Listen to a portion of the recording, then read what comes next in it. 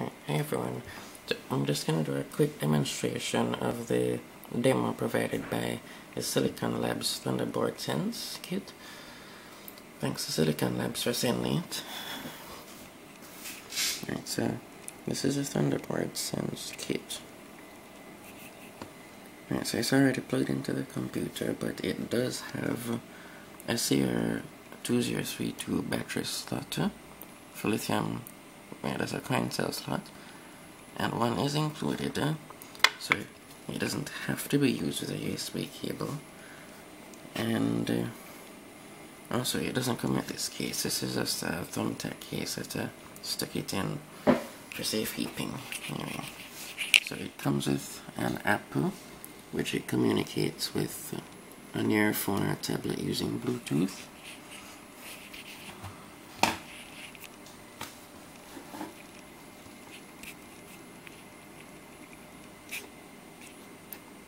Just trying to find. So now it's gonna try and pair.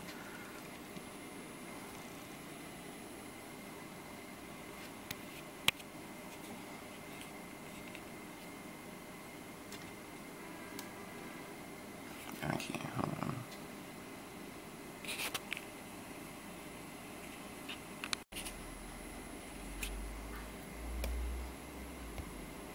Okay. I just sort out a little pairing issue. If I don't time it right, sometimes it gives a little trouble.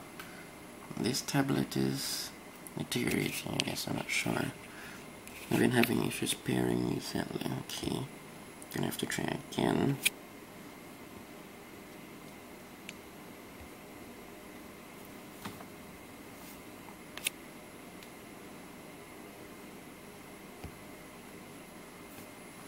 Okay, good. Right, so this enables me to give you a quick overview. The Thunderboard Sense comes with a variety of sensors. 6. One is their environmental as well as primarily environmental sensors, but there's a motion sensor as well. So it can sense humidity, temperature, light levels, sound levels, that kind of thing. I'm not sure if you'll be able to see the sensors properly, but yeah, they're integrated into the board. Anyway, alright, so let me just go to the I/O section and turn on the LED demos. So there are two. There's one 10 LED. You might not be able to see it in this video, but I can change the color of it using these. Right, so let me just. Okay, that's not too bad. Right. Okay. And there are 4 high brightness RGB LEDs as well. I'll just turn them on using this. Right. So I can vary the brightness of them.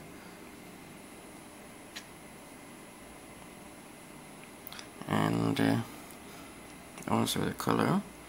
How RGB LEDs work is they have an RGB LED is a little package. You can call it an LED, but because that's how most LEDs are made these days, tiny packages with even smaller, sometimes almost microscopic LEDs built into them. So these LEDs contain 3 tiny LEDs built in. One is red, one is green, and one is blue, hence the name RGB. It varies the brightness of each LED independently to enable me to vary the color easily. Right. So yes. Okay. Let me. Oh, there's more at the bottom. Right. Right. So the RGB high brightness LEDs will only come on if you're connected to USB or another external power source, because the tiny coin cell can power these LEDs. Right, so there's an environment sensor. Right, let's give it a little time. Sorry if you can't see.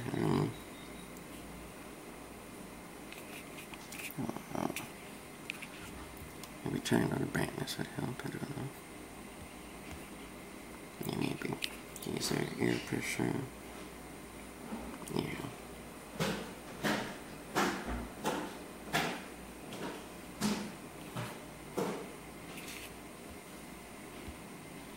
Carbon dioxide. It also has a stream to cloud feature, which enables me to stream everything to the cloud. So basically, Thunderboard Sense has a variety of communications peripherals in it, including Bluetooth Low Energy, ZigBee, and Thread. But these examples use Bluetooth. Well, the example that it's shipped with uses Bluetooth Low Energy to transmit to an Android or iOS phone or tablet, and then the phone or tablet transmits the data to the Silicon Labs cloud. Right. Now let's demonstrate the motion sensor. Right. So I'm just going to move this Thunderboard around a bit.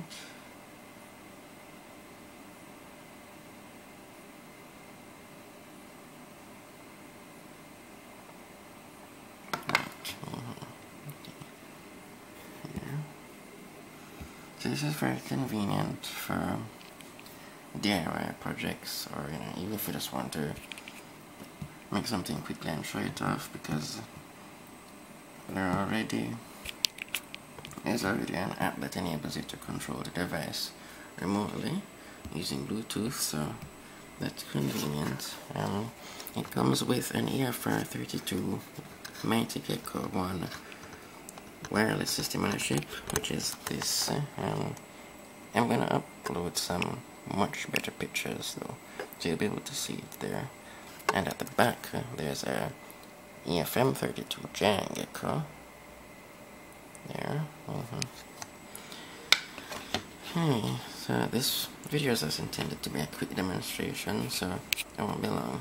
Thanks for watching.